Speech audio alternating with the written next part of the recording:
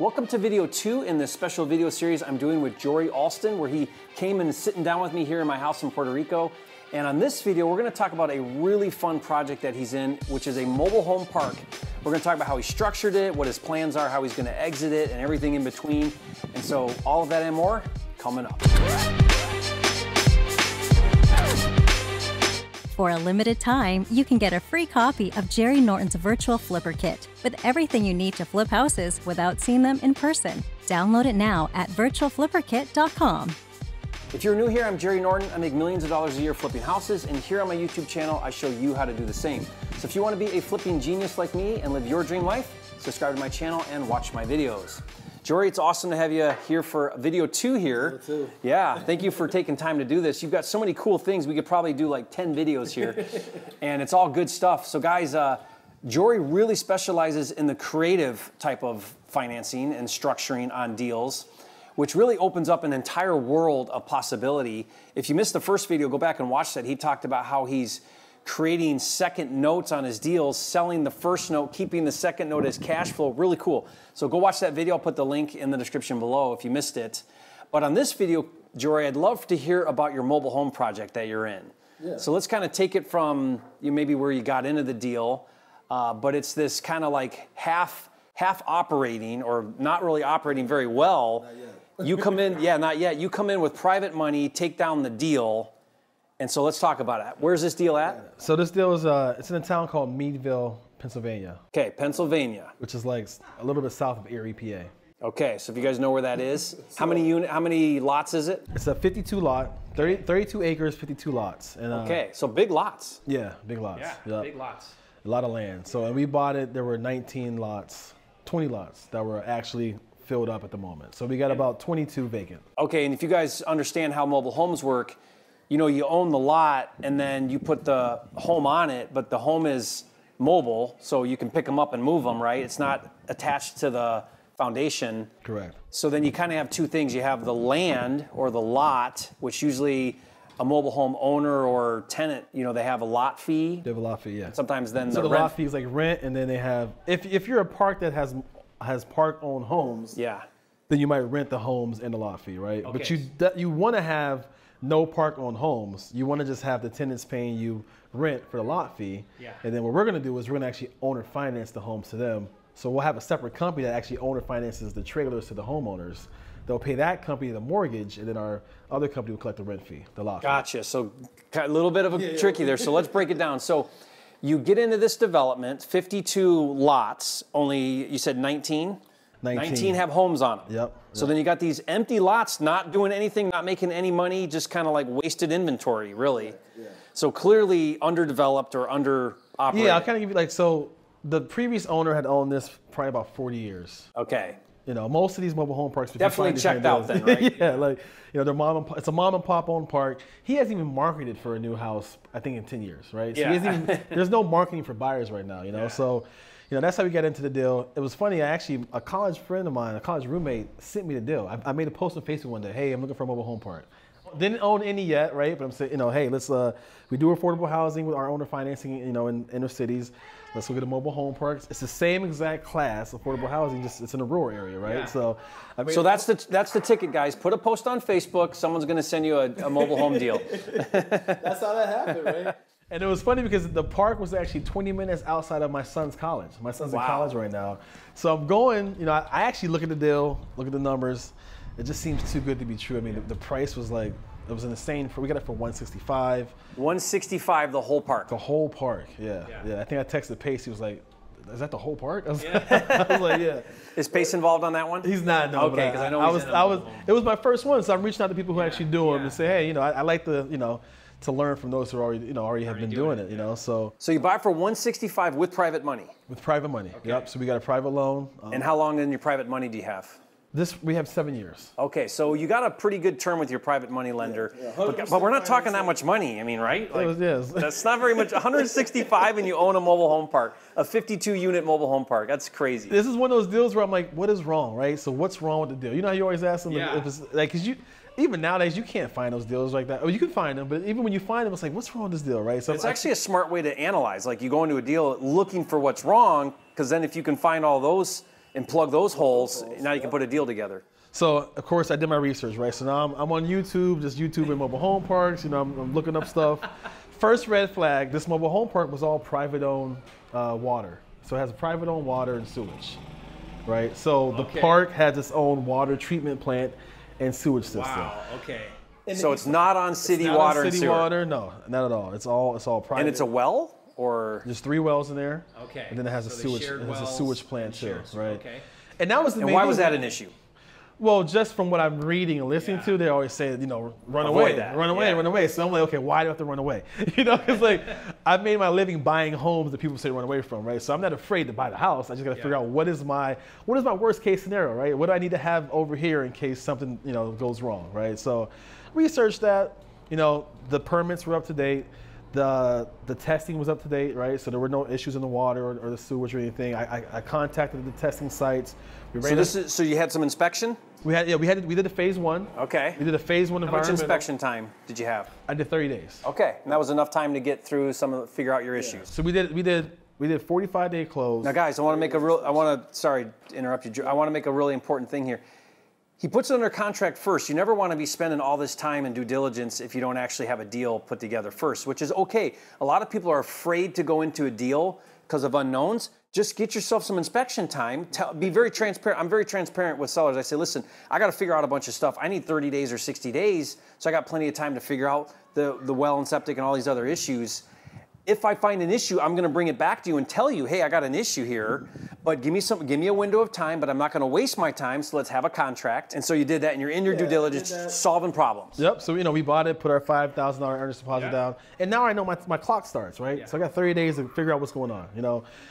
I mean, hey, the worst case scenario, we can back out, or we can go, you know, reduce the price, whatever, you know. But still, at the price we're buying it at, I'm expecting there to be some issues, right? So understand, I'm expecting there to be something wrong with the park because I'm getting it for such a good deal, you know. So I did a lot of research on, okay, what is a privately owned water treatment, you know, plant? I had no idea what that was before, you know. I called up the testing sites, I called up the environmental agencies because they have the permits. Because you have your own site, your own water site, you're underneath the environmental protection agencies in that state. So you have to have a permit by them. A lot of stuff that is probably the reason why people say run away, right? Because you don't want to. You're just asking questions, trying to get to the bottom. Yeah, I'm asking questions, I'm making phone calls, I'm researching stuff, you know. And for the most part, everything looks good. I mean, I talked to the people who tested, oh yeah, it's been running well, there's no issues with the well. There's 3 wells, so if one goes out, we got 2 already there. Sewage system's good, you know. It's just, hey, if it does go out, what do I have to have in reserves to be able to cover that? Because if the water does go bad, you can't have a park with no water, it's on you. You know, it's not the city coming to fix it, it's us coming to fix it, right? So we did that research. That was all good. Permits were all good. I hadn't seen the park in person. I locked it up sight unseen. Yeah. Again, I'm in Puerto Rico. It's in Pennsylvania. Virtual real estate investor. So about a week and a half under contract, my son plays football in the college 20 minutes away. We go to one of his games. So, you know, me and the wife and the kids, I'm like, hey, on the way to the game, we got to stop looking at this mobile home park. And my wife's like, of course, we don't go anywhere without looking at the house. You know? Dad's got a deal, just so happens to be right in town. So we go to this park. I'm not the typical person to be able to, you know, I come out the car, it's like, you know, me with my J's on, they're like, are you buying the park? I'm like, yeah, I'm buying the park. So I got to sweeten the park managers and stuff, you know. Come to find out, you know, they have a pig in one of their trailers. I have a farm. So I'm like, hey, I'm on a farm. I got pigs, I got horses too. So I broke the ice, right? So now the managers are cool with me and they just start telling me everything, you know. So now I know what's going on. The manager's telling me every problem person they've had, you know, any issues, which is really good to hear up front because now you know what's kind of going on, you know, from people who are there, you know. And there wasn't too much, you know, red flags from that. The park was in a good area. There was a campground across the street. I mean, that's a good thing. So it's a campground RV park across the street. So everything looked good on paper and it looked good in sight, you know. So I'm like, hey, let's move forward. Did the cash flow from the 19 units service your private money and costs? So basically right now we make about $500 per month. Total. Right now. Total. Okay, so it's pretty much a break even where you're at. Okay. And that's with, you know, our debt, our taxes, our insurance. A lot of so what happened when I'm reviewing the financials, I'm like, why is the expenses so high? There's a lot of cost in running the water treatment plant. So there's permit costs, and you're testing twice a month, and those costs, like one of our testing expenses is $750 per month. So $750 per month we're paying just for one testing site, right? So the play is definitely in the value add, but at least you're getting in and breaking even. You're breaking even right now. You know, a lot of deals I'm servicing debt until some future date something happens, right? Yeah, money out, money out, money out. Yep. This one's at least covering all of its expenses. Definitely, and that was the good thing, Which right? is cool. That's yeah, a cool that's deal. good because now it's like every home I bring in there is profit. It's profit. You know, so you know that already. Every home I bring in there after this point is profit, right? So we get in there, we do everything. Our phase 1, which is an environmental test, comes back good, and we we ask ourselves again, hey, what's wrong with this? I don't think anything's wrong with it. Let's move forward to close, right? So we close on that one right before the end of the year. For a limited time, you can get a free copy of Jorie Norton's Wholesaler Contract Pack with all the contracts you need to flip houses without risk. Claim your free copy at wholesalecontracts.com. So that was the main thing. We got it so cheap, and this is a strategy I've been doing forever. I used to sell REO properties, right, which is bank-owned foreclosures. And I found out that banks love to get properties off their books before the year's over. Oh yeah, or quarter or end of month, but end of year for End of year is the biggest one. So we would make lowball offers in November, promising to close before the year's over. By December 31st, yeah. And get crazy deals every year. Yeah. I've got a couple REO agents because I bought a lot of REOs through the crash, and they'll call me up and they'll say, bank wants this one gone, they don't care the number. I'm like, any number, as long as you can close by December 31st. Yeah. And I'd go in at half of wherever they were at or whatever and get it. Yeah, I was an agent working for a broker. He was the #1 broker for REOs in Michigan. Yeah. From 07 to till now. And we had the Fannie Mae, we had all those accounts. Yeah. He'd be like, hey, Jorie, this bank will take this. Can we close before the 31st? Because they got to make their books look good. Yep. So, I always make lowball offers in the month of November for December, right? So we got it because he wanted to be off his books this month, and the son wanted to put he wanted to move the dad into a community. The owner, the mobile home yes, owner. Gotcha. yeah. Okay. Yeah. So timing was everything. Timing was everything. Yep. You get into the deal, and right now you're working on that value add. Yeah. So we get in the deal, we close the deal, and now our main goal is we want to just bring in more homes, right? So we asked the managers, we have on-site managers who we've kind of kept in place as of right now. They're still doing the management of it. We said, what's the main issue why it's so vacant? They said, well, the owner doesn't advertise. He hasn't advertised to bring anybody in here in 7 years. Are there homes on those other lots, or do you got to bring homes in? There's only one vacant home. So the rest of the lots are empty. So okay, so you got to buy and bring home. So guys, if you're watching, if you got a good deal on a mobile home that can transport, Jorie's a buyer. I'm looking. I'm on Facebook Marketplace, Craigslist. I'm on it every day. Will you go outside of Pennsylvania? Or I will, yeah. Okay. I definitely will. So shipping's the big thing, right? I mean, it's not cheap to ship those things. Yeah. What is it? 10 grand to ship one? Depending on how far you are. Okay. Yeah. I've heard it's about 10 grand, to move one. It's about 7 to 10 grand. Yeah. So it's not cheap, So I will say, if you're anywhere surrounding Pennsylvania, Ohio, the Midwest area, let me know if you have anything for sale. We definitely are looking to bring. We need to bring in 32 more. So. Yeah, a lot of so I'll put Jorie's info below. But guys, if you know of a deal, Jorie's a buyer. Yep. You'll even buy from wholesalers, right? If they know of a deal. I buy from wholesalers all the time. As long as the numbers work. Right now, my main marketing is wholesalers. I'm not even marketing anymore. I talk to Pace and Jamil, and their students bring me most of my deals. I know. That's me. I have a Finder program. It's amazing because people bring you deals. Yep. So we go in there, and again, so our main goal of what we do in real estate is we owner finance, right? So this is what we do. Our single family homes. I have multi-units that we owner finance out to end buyers. So again, it's the same exact process, right? Affordable housing, right? Find out what the rent is in the area, sell the house for a little bit under rent, and owner finance it. And so we talk to the managers and we got 5 people right now. If you guys will finance it, if you can finance it for them, we have 5 right now that'll buy it. So we have a list already, of a waiting list of people who are ready to move in there. The hardest part is finding the homes, Yeah. So our main goal is we're going to buy the homes, get them in there. We're going to charge them lot rent, which another thing, our lot rent was low. So the rent was $195. Did you raise rents on the existing? The owner already had a raise coming in to $225 in January, and then it goes to $250 in July. Okay, so right? he was so trying. they already had that in there, which is good. So now you're not the bad guy. We have to do that, right? We'll probably, our goal is to get it to $300. Okay. Right, which is normal for that area. And then we're going to owner finance the homes out so that the people can have the lot rent in the home. They can be around that $850 mark, right? Which is pretty much what the going rate is for rent in the area, right? So we'll bring the homes in. What we'll do is we'll charge the new homeowners the lot rent, right, from the mobile home park community, and then our other company will owner finance the actual trailer to them, and then we'll make the principal and interest on the trailer that we do on the Good, because remember, guys, the lot is separate from the trailer. They're 2 distinct things. It's not like normal real estate. They're detached, right? So and banks don't want to loan to mobile home park owners who own the actual trailers, right? They want to own the value in the land and the lot rent. They don't want to see you owning a lot of trailers. Yeah. So that's good anyway. So then you're going to owner finance the trailers. So will they pay lot rent and then their owner finance on the trailer? They'll pay both, yeah. Okay, and there'll be two separate companies, right? The lot rent will go to the mobile home park, and then the mortgage will go to a servicing company that's going to service the notes. Yep. But technically, if they wanted to pick their trailer up and move it, they could. They could. Yeah, because they own the trailer now on owner finance. Yes, they own the trailer. Now, they can move it. They'll still pay us, they pay us, but they can move the trailer. The trailer's not a fixed. They won't. They're not going to do that. Here's the good thing about when I research mobile home parks, right? Because they have a stigma, right? They always have a stigma. Oh, trailer parks, and it's really not. There are some very, very nice ones to some that aren't that nice, but at the end of the day, I mean, the stigma is not really what it should be, right? Yeah. So the Real Estate Funding Kit is out now. Learn how to get 100% funding for all your deals without dealing with the banks. Claim your free copy at myfundingkit.com. You can't create more mobile home parks, right? Like you can't build them. Like most communities don't even want them there because the tax income on it is so low. They don't give you a permit to go build a new mobile home. So it's a limited supply thing. Limited supply, right?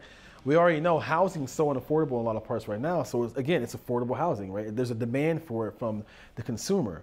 And where you can own or finance it out because they're hard to get financed, right? Yeah. There are programs coming on the market now to make it easier. And that's one thing I saw. A lot of, if you look at the guys like, of course, Warren Buffett, a lot of the big hedge funds are pouring money into mobile home parks. Yeah.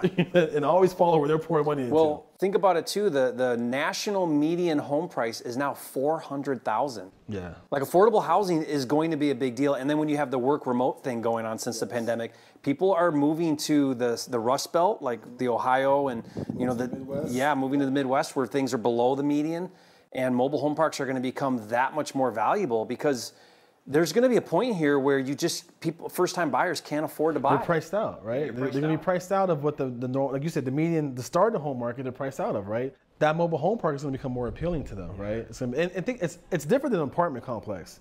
You have a lot, you have land, right? You have more of that nature stuff where you're not stuffed up. More freedom. You have more freedom, right? And you can make it nice. We have to go in and make it nice. We're changing the mailboxes, paving the roads, put nice signs out there. Make it so like, hey, we're gonna come in here, put money into. We want it to be a nice park, right? But again, my whole thing is that if the market does turn, which one day it has to turn. I mean, who knows? Who knows when it will? But the way that keep going forever like this, yeah. But when it does turn, that demographic actually does better. Yeah. Right? It does better in downturns. It gets more demand that goes there. And you're not dropping off. Like, you don't really see prices drop that much because it's already at a certain point where 10% drop on a $50,000 house is $5,000. 10% drop on a $500,000 house, is a bigger difference. So your play though is you're gonna fill this park up. You're going to sell the trailers on owner finance. You're going to increase the lot rents. At some point, you're going to have this thing operating at 90% capacity or whatever. And now you've got a really well operated, you get some financials behind it, but you're going to have a nice operation that then you can do a couple things, right? Yeah, we can do a couple extra strategies, right? We can then sell it because like I just said, there is demand for mobile home parks. It's crazy. And they're paying high prices for like low cap rates in a mobile home park right now. I think the cap rate has shrink from like it used to be like 12 to 15%. Now they're like 6 to 7%. If it's ran right. If it's ran right? So you can sell at a high cost, or we can refinance, take our private money out, we can pull cash out and refinance, right? And then just hold on to it. Because a bank will do a loan on something like that. Will they look at that as a commercial loan now, as the whole park? As the whole park. Yeah. Correct. And so they'll do a commercial loan. They're going to want to look at your financials, but if the numbers are there and it's a loan to value, it's a cash thing. If you can prove the financials and show you're operating this thing right, now you're into 4% money, right? Exactly. Long term. Yeah. I mean, right now we're in 10% money with our private money. 4% money long term fixed rate. I mean, that's kind of what you want to bank your head on, right? And like you said, you can refinance, pull money out without having to pay taxes on it because there's no taxable event. Yeah. And so it depends. I mean, hey, what can we get for selling it, or can we hold it? We like to hold stuff, so we're gonna look at the hold first. But if you get an offer you can't refuse, I mean, just sell it, do it all over again. What do you think on average you'll spend on trailers to bring them in there? If I can buy them used, which I'm trying to do, with the rehab, we're trying to be at about 20,000. So maybe a beat up one for 10 or something, but all in on 20, and these are how big on average? So we want to have 2 3-bedroom ones, right? Because the 1-bedroom ones, are not, but they're usually single wides, so. So can you do a 3-bedroom, 2-bath on those or no? Or is that too? I think a double wide you can do a 3-2. Okay. Right. Single so these will be a 3-1. 3-1. Okay. If we do double, which we might do some double wides, you know, 3-2. Get a little higher rent. Get a little higher, then we can probably owner finance them for 45, 50 grand. You know. So you're all in for 20, owner financing for 40, 45, somewhere around there. Yeah. And that makes that 40 grand with their lot rent and their payment, it's still going to be an affordable price for the actual homeowner. You know. So you guys, you get that? He wants to make their total payment less than the market rent. So it's an incentive. I get to own it and save a couple $100 than if I was renting and don't own it. Correct, that's the trick. That's the trick because you're looking at owner finance. So when you do owner finance, you're actually looking at renters for the most part. You're looking at tenants, right? That's your buyer. You know, your buyers are tenants, right? So your tenant's saying, can I pay rent here, or I can buy this house, right? Yeah. At a higher interest rate, but I can own the house here, you know. So you're going to the tenant and saying, hey, right now you're paying $1,250. How would you like to pay $850? yeah, definitely. If you could get that low, then they definitely would do it, you know. So, yeah. And then, you know, they're paying an interest rate over, 30 years, whenever you amortize it. And, you want to give them a little bit of cushion because when you become a tenant to a homeowner, now you have to pay taxes. You do have repairs, right? So you want to make, our main goal is that they can afford the house and stay in the house, right? Make it win for them. Yeah, nothing's worth, you can't, if you stretch them so tight, I did this before when I was in Metro Detroit on low income, is I would put them in it, but they couldn't really afford home ownership.